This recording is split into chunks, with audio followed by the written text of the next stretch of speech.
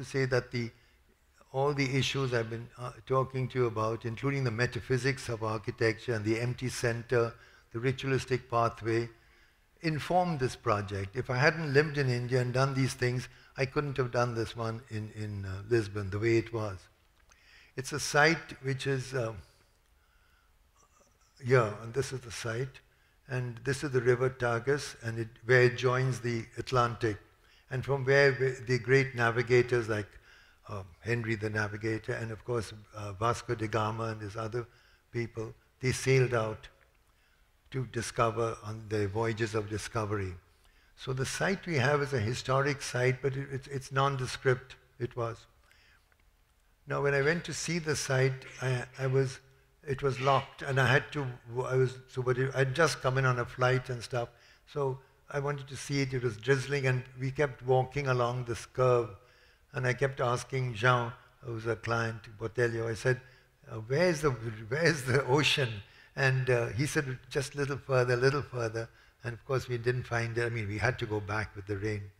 So, but when I went to sleep that night, I knew that we must find a way to go when you enter, to go straight to the water. And then because you have a pathway here, I said it cannot be just two walls. There has to be a thing where you go back to this public space and go. So in other words, you're giving all this back to the city. And the buildings are behind these curved walls.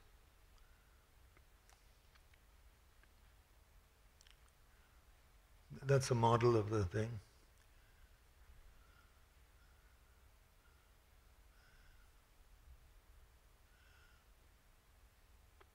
There are three buildings actually. One is it's a center. When it opened, I said, I'm so proud this is not a museum of modern art. I'm fed up of them. This is a place for dealing people who have cancer, brain disease, going blind. So they're real people struggling to survive. And we've tried to use architecture as therapy, nature as therapy, the sea, the sky, etc.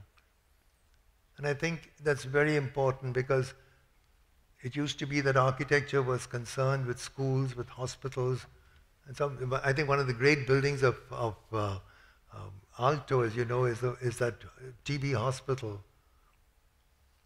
We don't do that anymore now. You have to do either museums or airports to show that you're really good. And actually both these are building types which are, I would say, culture-free. You can do whatever you like. But if you try to do housing, then it's very culturally specific and climate specific. And I think that's very important because that knowledge is then brought to other projects. So at the end of this big slope, you are walking up a slope and all you see ahead is the sky. You come to some water, and in that water is a very enigmatic object. It could be the back of a turtle or an island. And then here you can see the three buildings.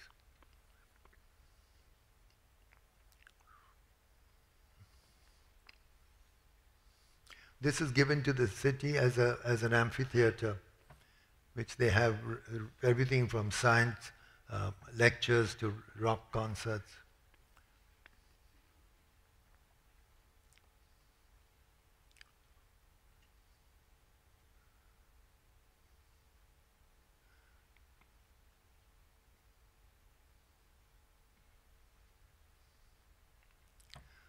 So this, I'll just show you some pictures of the building finished. This is the empty center. This is the bridge at the top, the glass bridge. This you can see the pathway to the sea. This is where you get off the car. The two buildings, the medical center, and this is the conference center and the offices and stuff. And there's a glass bridge over, and then this is the third thing.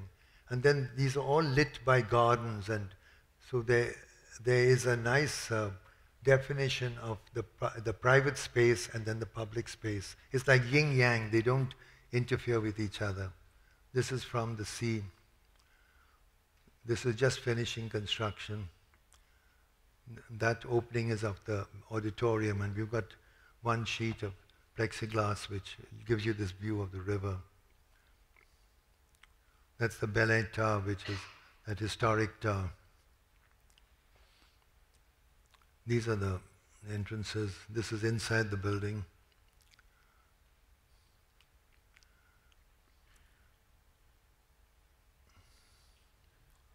This just shows you an idea of how the gardens at different levels, with a wall there, are giving light and air and scale to the spaces.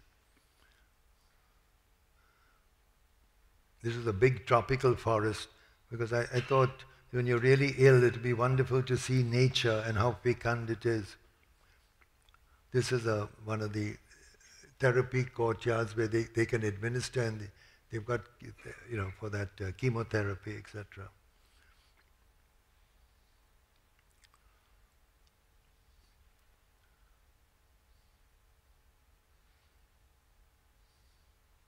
That's the amphitheater.